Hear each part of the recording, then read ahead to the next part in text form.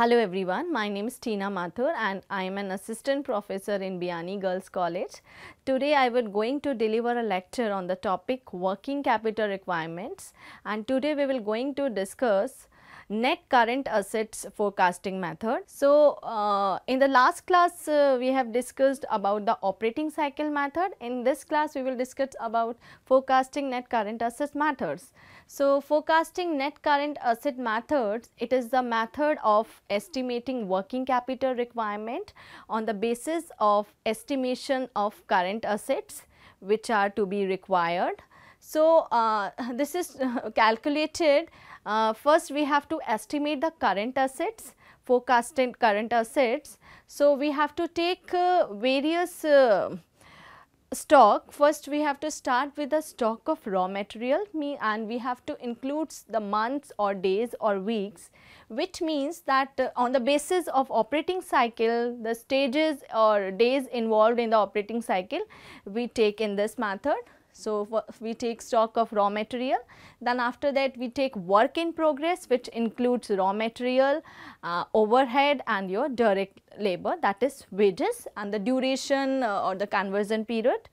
And then we take finished goods. So, under work in progress, when we take stock of raw material, we take 100% of cost of raw material, because on the basis of assumption that all the material is fed or introduced in the beginning of the process, and in case of direct labor or overhead, we take 50% of the cost of direct labor and overhead on the basis of assumption that direct labor and overhead are accrue evenly, or they have spread evenly throughout the process. Then after that we take finished goods, stock of finished goods and its duration period, storage period, the sales period. Then we take raw material, under this we take direct labor and overhead, and after this we take receivable or debtors, which includes raw material, direct labor and overhead.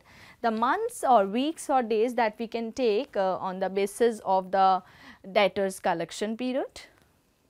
And next is payment in advance, that is a part of current assets. If any payment that we have paid in advance we include under this. Then we take estimated cash balance, that is for a day-to-day requirements. So, we include that also under forecasting of current assets. After estimation of current assets, then we come to current liability, which are our short term liabilities.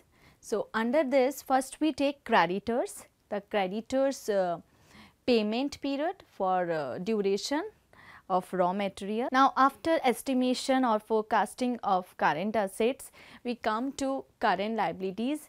So, we come to the estimation of creditors, means how much time it takes to payment for the creditors. So, we keep the duration here, and then we take outstanding expenses which can be related to wages, can be related to administration or manufacturing expenses, because they are also our liabilities, current liabilities. Then we find out net working capital, that is current assets minus current liabilities, what we have estimated, that a forecasted current asset and forecasting current liabilities.